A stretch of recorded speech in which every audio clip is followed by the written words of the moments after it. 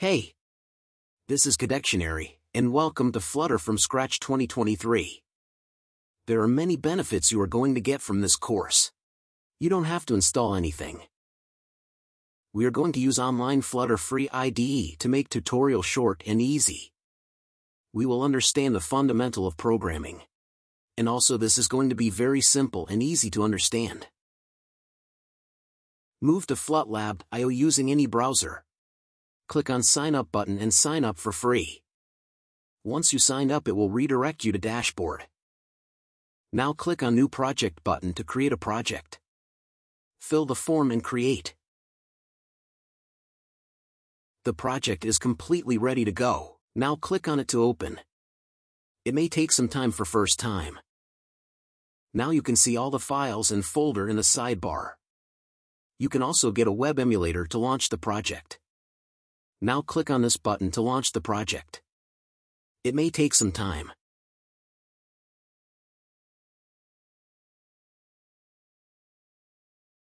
Congratulations, we did created our first app using Flutter. Let's remove all the codes and start from beginning. Write these lines of code. This main curly brackets are the place where we have to write code to execute. Let's try to print something into console. Press Ctrl+S to save. You can see it printed it successfully. Now let's remove this print statement. Use Run App to execute our app. Write my app inside the Run App brackets. And also make sure to put open and close brackets in front of my app. And just write StateLess and select this option have square at the front of the text. Also rename it. Now click on this button to run the project. It can take some time to launch while launching, but to reload it takes a fraction of seconds. Once it is launched, replace container with material app. I promise I will explain all these one by one after few seconds. Now write this line with me. Again write StateLess and select this option. Also rename it as home page. Now replace container with Scaffold. Press this button to reload the project. You can see this blank white screen. Let's show something on screen, then we will understand how it is working. Just follow me, and write with me. I will explain all the things after this. Now you can see our app is showing at least one text. We did written these codes to get this screen. Let's see how it is working. To understand, let's break it down into different blocks. The block number 3 is just to develop screen. The block number 2 is to execute the screen on the app. And the block number 1 is to run the app. Let's understand how third block is building a screen. The scaffold tells the app that this block is screen. The center aligns its child at the center. And text is to add text into the app. So let's move on block number 2. Material app tells that this is the app which will follow material design. If you don't know, what is material design? Material design is a design pattern published by Android team, which must be followed while developing Android application. Home page is the screen that we built previously in block number 3. Finally at block number 1. My app is the app that we created in block number 2. And Run App runs that app. Run App can be set as App Launcher, My App can be set as Screen Executor, and Home Page can be set as Screen. Also you can replace the screen to be executed. I hope you are clear about everything. If you have any confusion you can visit to link I attached below in description.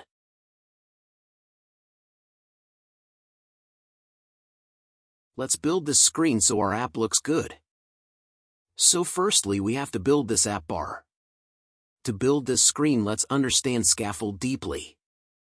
Usually Scaffold divides the screen into 3 parts. App bar, body, and floating action button. To add app bar just use app bar division of Scaffold. And pass app bar. And also add title with text. Now launch the app. You can see the app bar appeared. Let's change the background color of app bar.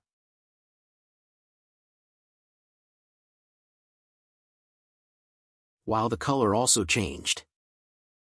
Also make center tile to false. To understand what is happening here, let's take a quick look on classes and objects. Let's create a new file.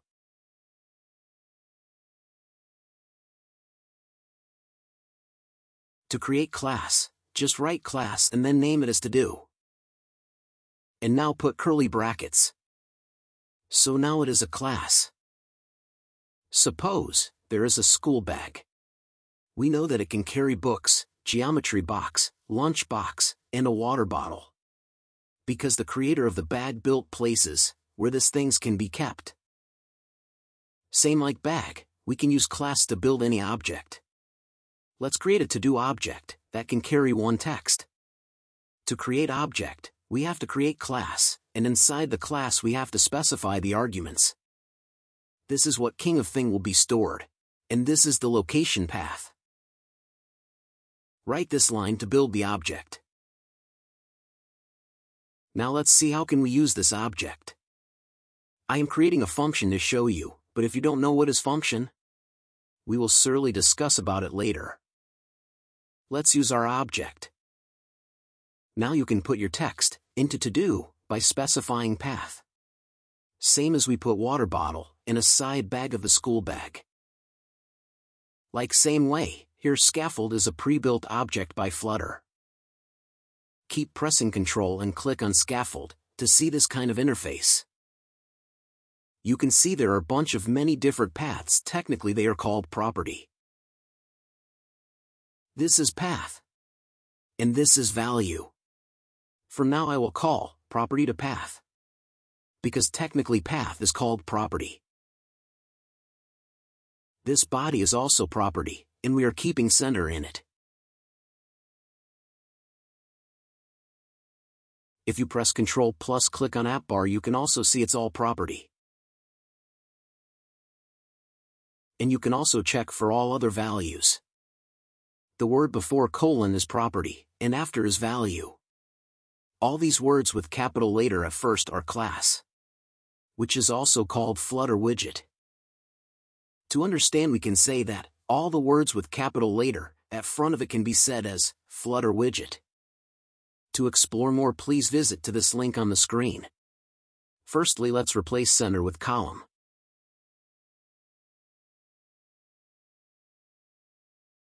Format the code. Save the project, press Ctrl plus S. Now you can see two children of column are in screen vertically arranged. Make it start to bring them at first. Remove this icon. Replace title. Use its style property and pass text style as value. Now use properties of text style to decorate the text.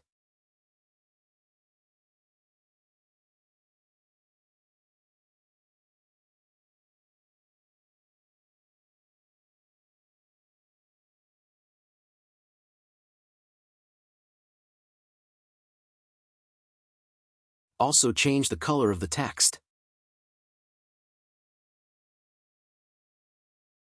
Now wrap the column with container and use its padding property.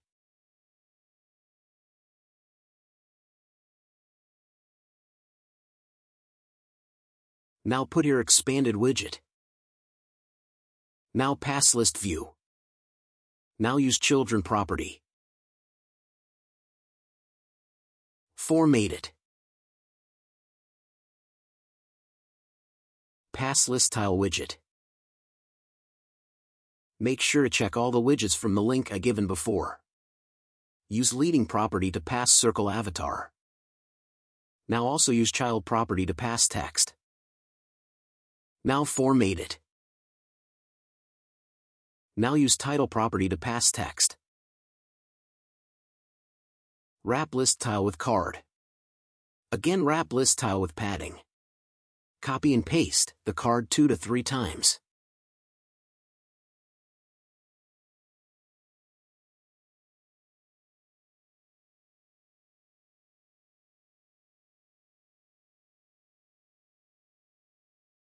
Now wrap the list view with padding widget. Replace this with only, so we can give padding only from top side.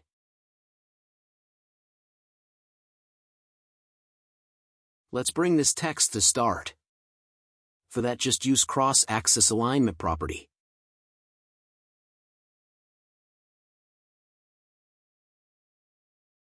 Wrap this text with padding.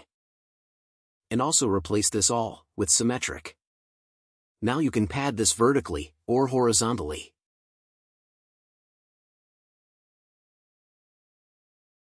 Now use floating action button property of scaffold and pass floating action button.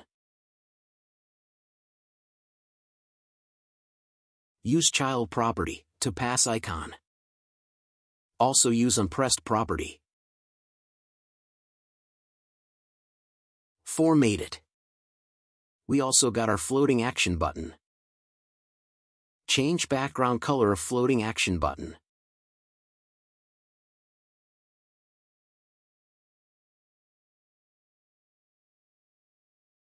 Let's also change color of card.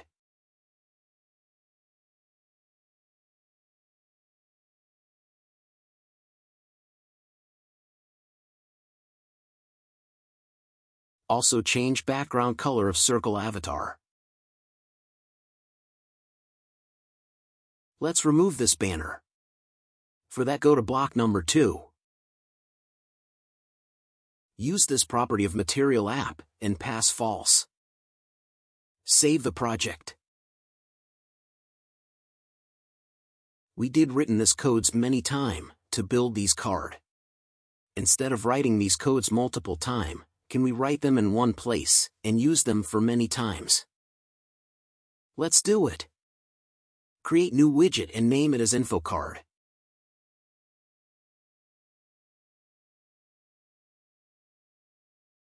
Copy these codes, which we have to use for multiple time. Now replace this container with those code snippet. Now when you call this widget, you will get a card. So let's replace those huge bunch of codes with this small widget. Also use it as many cards as you want. Now launch it to see the changes. Once it is launched, you can see it is same as before.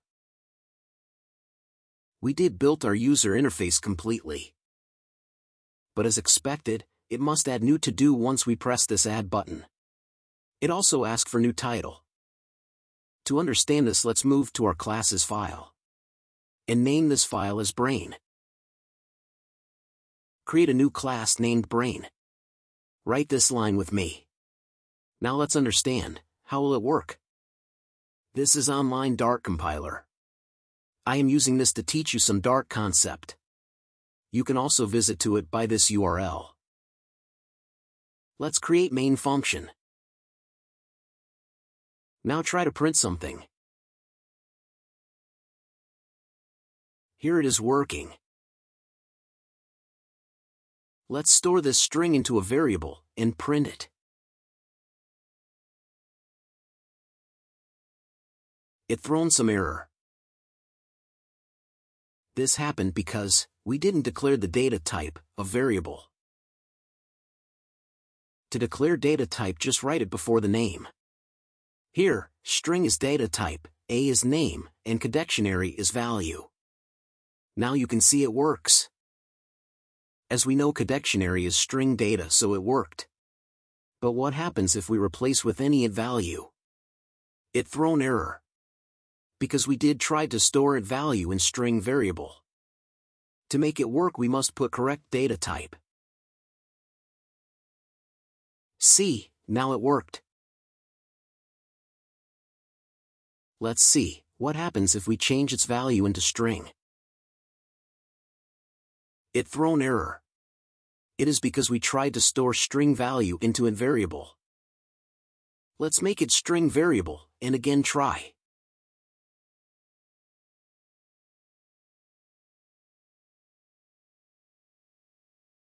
Here, you can see it also changed its value. I hope you understood what is data type, variables, and value. Let's explore some more data type. List is a data type which will store data in form of list. Let's print it. You can see it did printed empty list. Let's add some data into it.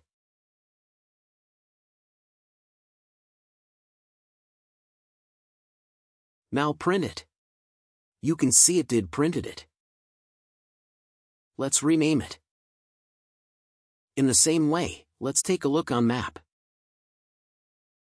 Map stores data in form of key and value.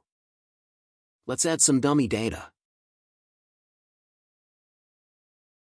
Username is key, and codectionary is value. That means when we call username, it will give you codectionary. Same way, when we call password, it will give you pass. Let's try to print username.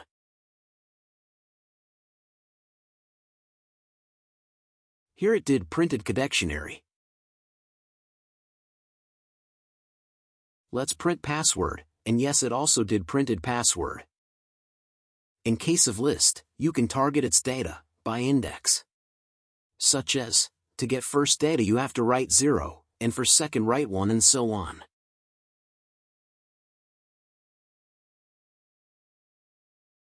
Here it is printing data.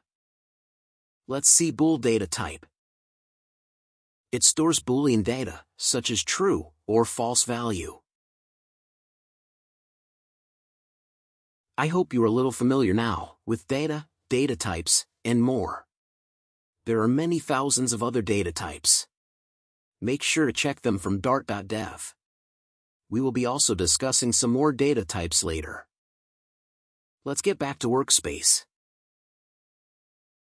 Let's create a function. Function is block of code which performs certain task. To create function, firstly name it, then put small brackets and the curly brackets at last.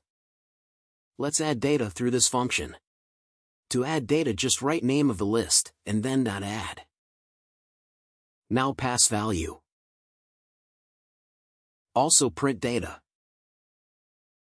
Now let's call it from main.dart file. Write this line to create an object of that class. Also let's import this. Now all the values and functions of this class can be used using this variable brain, so this variable is called object of this class. Now use this onPressed property of this floating action button to call add to do function. Now let's launch it. Once it is launched, press floating action button. You can see it did printed it. Also if press it multiple times, it is also adding new element. Remove this text, because we don't want to add same element multiple time. Just write here a. And use this a as variable. It is showing error. We have to pass value for the variable that we just declared as a. Just save both pages, and try to press floating action button. It is printing that value that we just passed. But, it is not asking us for title, it is just adding same text every time. So let's create a dialog, which will ask for title every time we press this button. Let's pass context instead of this string test. Because we will need context on the function to add to do. Now also rename this variable as context. Now user show dialog, Flutter pre-built function to open dialog. Just write these lines to open dialog. I promise once you write these codes 2 to 3 times, you will automatically remember it. Now return alert dialog. Let's store this dialog in variable, so when we submit input it will be stored in this. We got this error. To solve this, just write async before curly brackets, and await before show dialog. Now let's understand what async and await is. Suppose you have a function. Firstly, this will print video title, then it will download the video, then this will play it. Just think for function, to print it will not take any time, but to download it will take 25 minutes, and then it will also not take time to play it.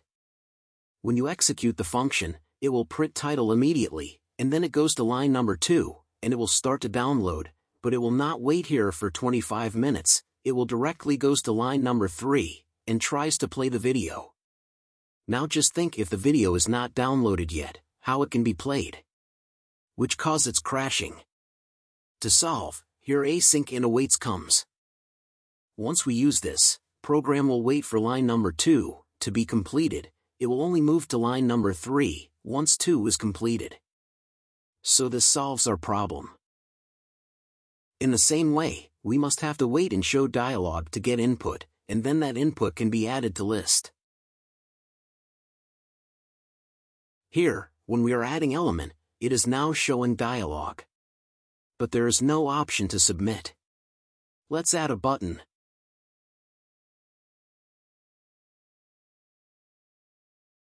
We will use outline button here. It is also pre-built widget that comes with Flutter. Now you can see it have a button. But when we are pressing, it is not performing any work. It must close the dialog and give some value that can be stored to store it in list. Firstly, let's close it. To close, you have to write this line.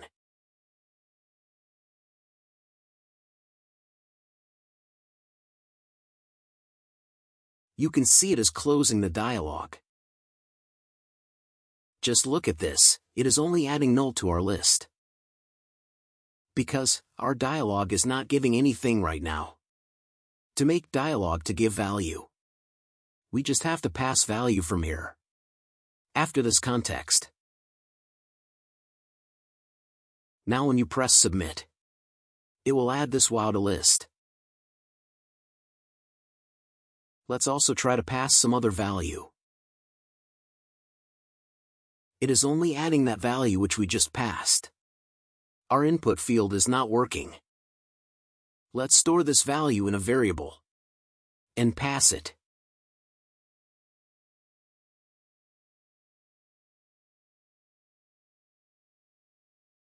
Alright, let's test it. It is working as expected. Listen, TextField must update this title once we write anything on it. Let's do it. To do so, TextField have unchanged property. This value will store whatever we write in TextField. So let's store it in title. Let's check it out.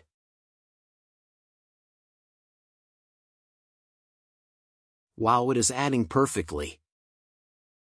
Now let's replace this default title value with empty string. Look at this, if we even don't write anything in TextField, it is also adding the value. Let's check here, if A is not empty then only it will adds value.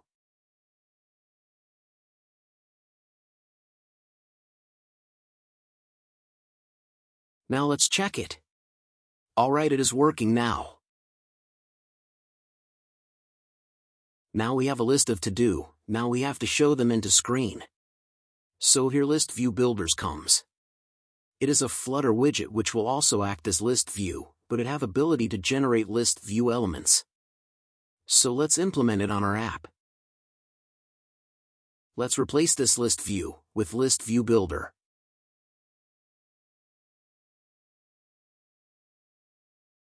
Now pass context, an index. Now return that info card.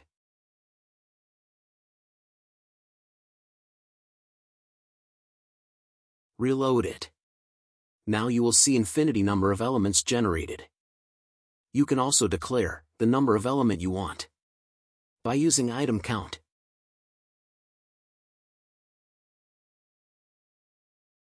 We need number of element equal to the length of our to-do length. We can get length of to-do list by using brain object. So pass its length to item count. Once you reload, you will see all elements are disappeared. This is because currently we don't have any data to show. So let's add one.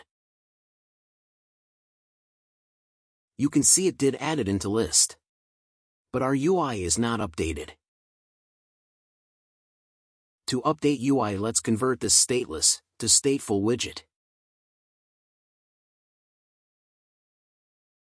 Now let's add this after this line. This set state will update the UI. And we did converted stateless to stateful because set state can only be used in stateful. Now let's check it again. Again, it is not updated. Can you tell me why it is not working? If you know, comment below reason before watching solution. This is not working because in first line it is taking time to complete the action. And we didn't awaited it. It is directly going to next line, which caused the UI get updated before list element is added. So, let's add async and await it. Reload and let's check it out.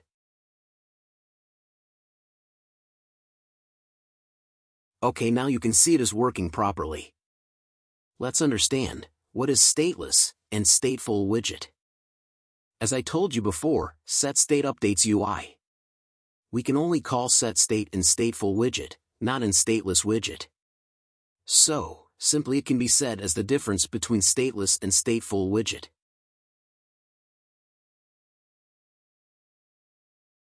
When we are adding any element, it is showing same title and index. It must show a title that we added, not just do homework every time. If we replace this with hello, it will start to show hello.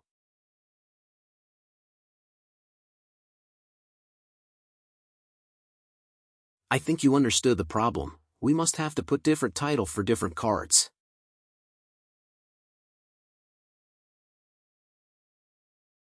We have to pass title and index from here. Firstly, let's print our titles separately. We have a list that carries data in form of list. And we can target the data by passing their index position, as I told you while learning data types. Our index number is index. Index changes its value from 0 every time a card built. It means, for first card, index equals to 0, for second, 1, for third, 2, and so on. So now when you reload program, you will see it will print them separately. Here you can see, it did printed the title separately. Now let's pass this title to the cards. To pass, we have to create constructor, like this way. Now the data passed from above will be stored into this title, so let's use it.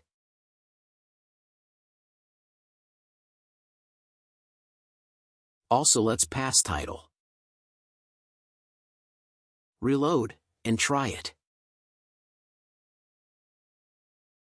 Wow, it worked.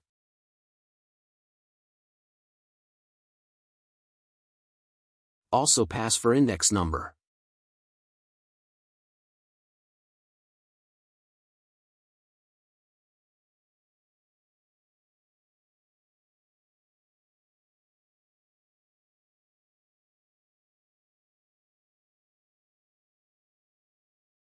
Reload and test it. You can see it did started from 0. This is because index carries 0 for first time.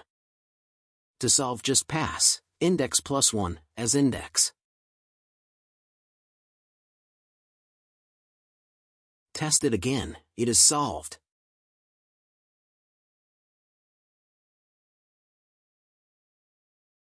Lastly, we must have delete button at last of this card. Let's use trailing property of list tile.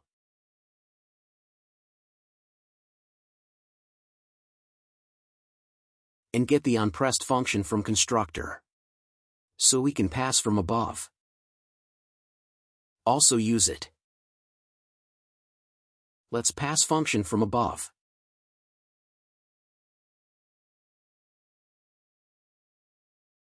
Let's understand, what is inheritance? We did used info card inside the home page, so info card is child of home page. And home page is parent of info card. Also, we did pass title, index, and unpressed from home page to info card. In another word, we pass data from parents to child. This is called inheritance. I hope you got a little concept of inheritance. Lastly, let's create a function to delete data. Move to Brain File.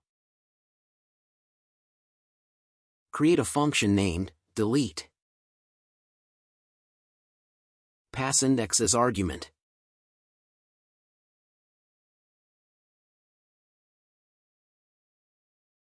Use .remove to delete. And pass this.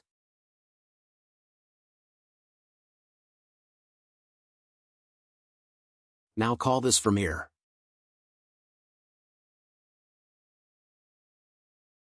Also call setState to update UI. Also replace this close icon with done. Change the color if you want. Just put here open and closing bracket. Now let's launch the program. Okay, it is launched. Let me add some to do.